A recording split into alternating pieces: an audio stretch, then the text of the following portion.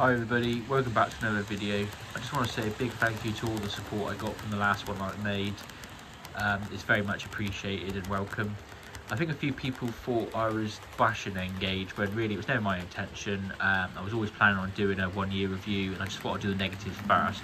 So this video is all about the positives about the Engage. I absolutely love Engage. It works for me, it was the right choice for me. These are the reasons why.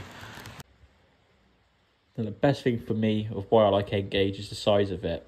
Although in my last video I sort of mentioned of why that could be a bit of an issue, really the fact that you can just fit so much in a small space is just so handy for me.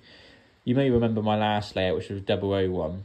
On the same 5 foot by 3 foot board, I could only have first and second radius curves. The straight pieces weren't that long. I think I could only have a 3 coach car train. Couldn't really fit anything into a station. I was incredibly limited of what I could do, and that was modelling a branch line. I could never do a main line, but in Engage I could do a main line, no problem. I'm actually using 3rd and 4th radius curves, but they could be greater. I wanted to have the trains going through the landscape, so that's why I've allowed a lot of scenery space for either side of the track. And I just feel like my scope of what I can model is just so much greater. On this layout, obviously I've got the main line running. I've got a little branch line that, although it doesn't go anywhere, it is there. So therefore I can have an end-to-end layout incorporated in this. My DMU just goes from the station to the branch line. That's sort of its little job. The other side of the layout, there's either going to be a little DMU depot or not really TMD, but that sort of a small scale sort of setup. Perhaps some sidings to store some stock. I've got options there, as well as just the trains running through the landscape, and I just couldn't do that in 00 in this size. And you're probably thinking, well, if you haven't got space for a layout, why are you bothering? Well, I have got space. I've got a spare room. But I don't want the layout to take over my life. There's times where I just don't have time for it. I work a 70-hour week and I could be away from home up to 3 to 4 nights a week. And then on the weekends, I've got a family to tend to. I just haven't got time to mess around with the layout. So I sort of had to plan it in advance of me time. So although I'm very lucky I could afford to, I just don't want the layout in the way. I don't want it to take over my house. So having a 5 foot 3 board that goes under the bed, if I don't work on it, I don't feel guilty about it. So the fact I can store it away is a big plus for me as well. And I think a lot of people would echo this. Another thing is quality. You have to admire how well these small trains run. They are quality models that are not tall at all.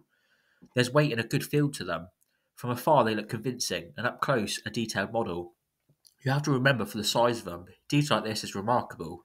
I always upload pictures of my layout to Facebook and people always comment how fantastic Old Oak Common looks.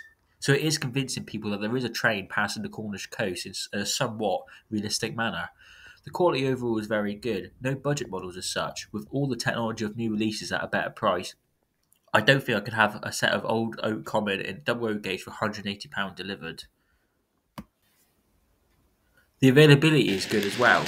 In the 1 year I've had Engage, I've managed to collect 4 trays for my layout, all in GWR livery, fit in my era, 3 of them being brand new, and there's scope for more as well. They've now released the 158 from Graham Farris in GWR livery, and I've got my eye on it, and it's just nice to know that I've got scope to expand. It's something to look forward to with new releases. It just makes me feel like I'm a bit part of the community a bit more. In 00, things was just a bit too expensive. I didn't have the space to sort of run it to give the locomotive justice, and here I'm just a bit more motivated, so it just is all good. Well, that's it for this video. I hope you agree with the points I've made, but that's the reasons why Engage works for me and why I enjoy the Gauge so much. I'd like to know whether you agree with it and if you enjoy modelling Engage too. I just want to say thank you to everyone who's left a comment in the last few videos, particularly the last video. I had some great feedback and some great help with the track. Of why I was having a few running issues, and I really want to thank you for that because it's made such a difference. I want to say thank you to all the subscribers that have subscribed to me, past and present. I'm just really grateful for it all and all the good feedback that I've gotten recently. So hopefully see you again soon. I've got a few update videos I want to show you for a few of the things I've done with the layout. I've got some stuff on order as well, so I look forward to doing a bit more and showing you that.